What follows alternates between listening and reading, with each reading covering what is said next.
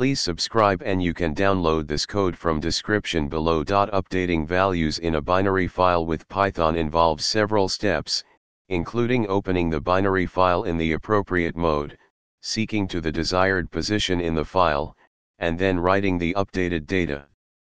In this tutorial, I'll guide you through the process with a code example. To begin, you need to open the binary file in a mode that allows both reading and writing. You can use the RB+ mode for this purpose. Here's how you can open the file.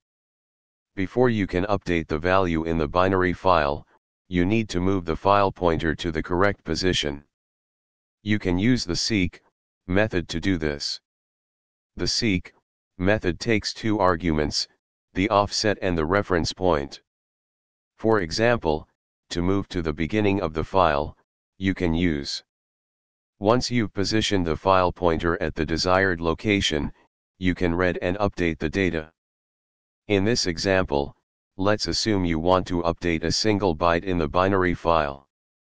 Here's a complete example that updates a single byte at a specified position in a binary file. Remember to adapt the code to your specific needs, such as the binary file path, the position you want to update, and the new data you want to write. Also, ensure that the file exists and that you have the necessary permissions to update it. ChatGPT.